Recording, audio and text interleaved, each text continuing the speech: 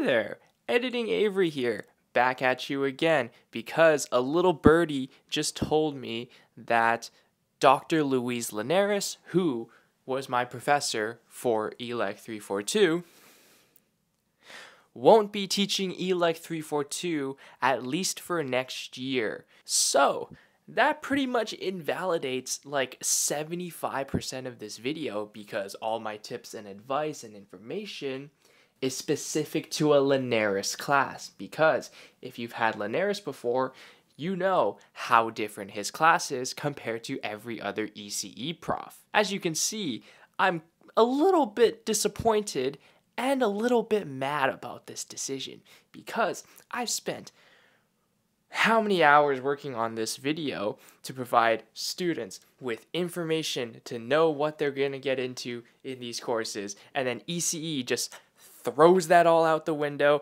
by switching the profs each year, making these videos even less helpful. So thank you. This is a message to UBC EC. Thank you very much for this. I really hope you have a pleasant day, and I hope both sides of your pillow are warm at night.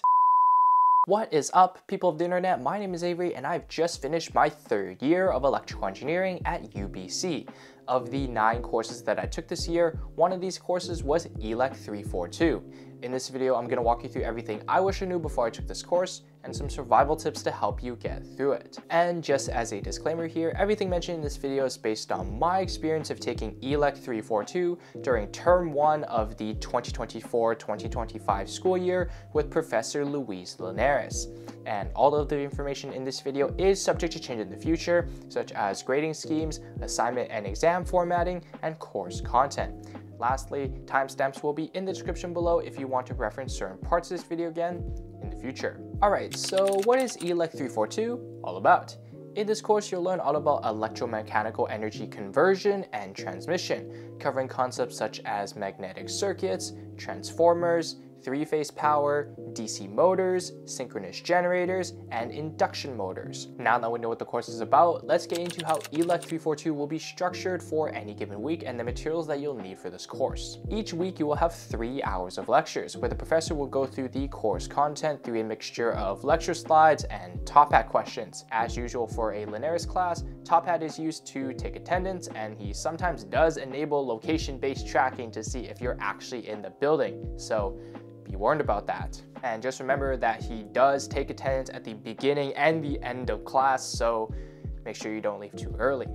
Occasionally, he'll also put up some top hat questions in class for you to solve. In your schedule, you'll also see a 3-hour lab session each week, where you will complete your labs on the 1st floor of McLeod using 3-phase power supplies, motors, transformers, and various load boxes to take measurements, perform calculations, and then make your analyses.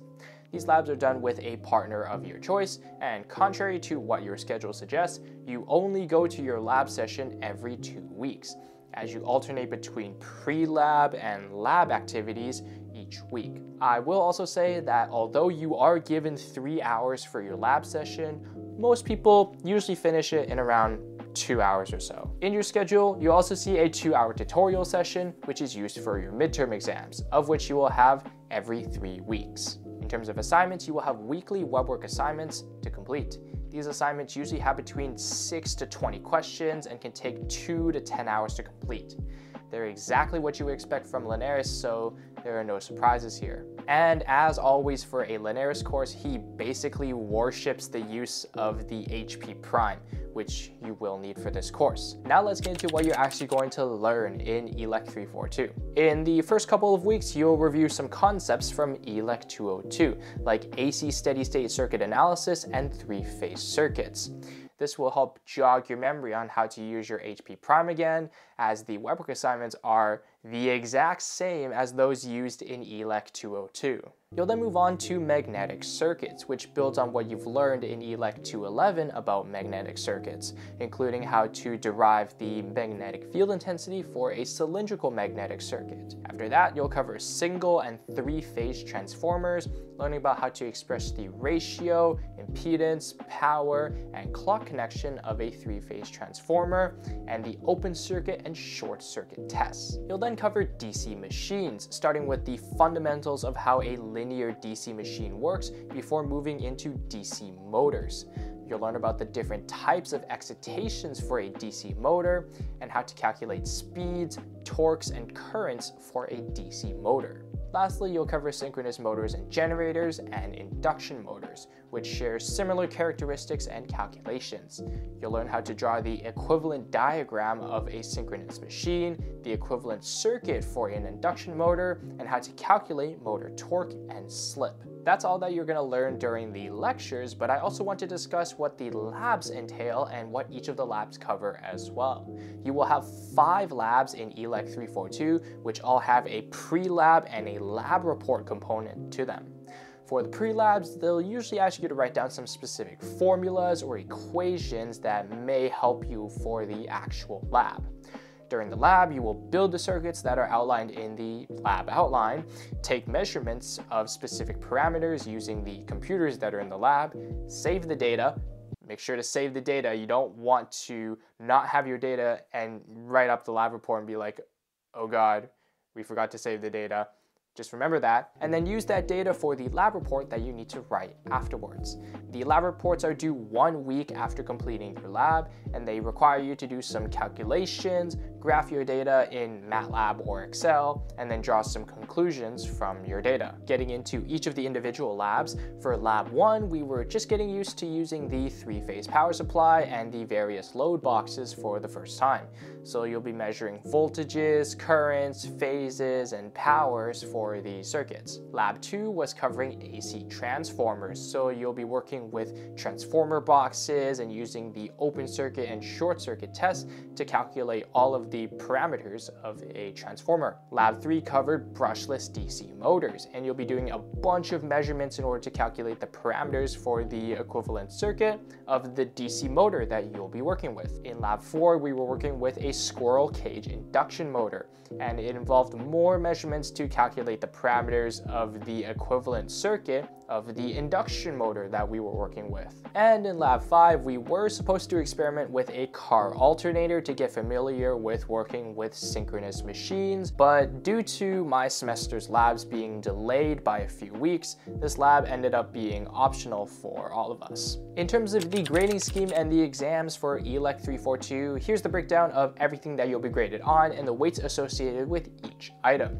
Your top hat participation is weighted at 10%, your labs are weighted at 15%, your web work assignments are weighted at 10%, your midterms are weighted at 25%, and your final exam is worth 40%. And you do need to pass the lab portion in order to pass the course. As usual for a Linares course, your midterms and final exams are done on web work, so you know exactly what to expect.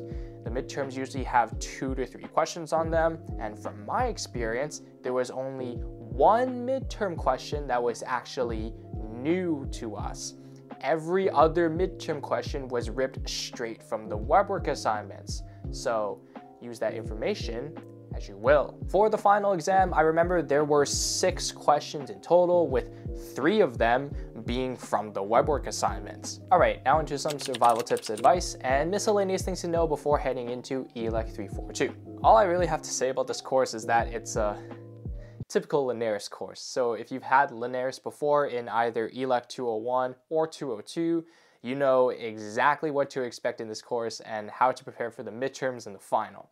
Only this time, he's even more predictable. His videos are still insanely helpful for doing the web work assignments, so I would highly recommend watching them if you're stuck on a question or if you just need more clarification on a specific topic. For the labs, I actually would not recommend spending more than 2 to 3 hours working on the lab reports after the labs.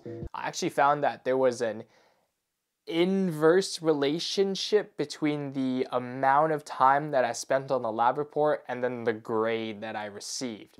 As I remember for the first lab, I think my partner and I, we spent like 8 hours on the lab report, and then we got a lower score than the report that we spent 2 hours working on. And since they're only about 3% of your grade each, don't stress too much on them.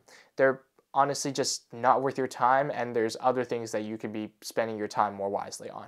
And for those of you who are curious, I scored a 90% in ELEC 342 and the class average was 79%.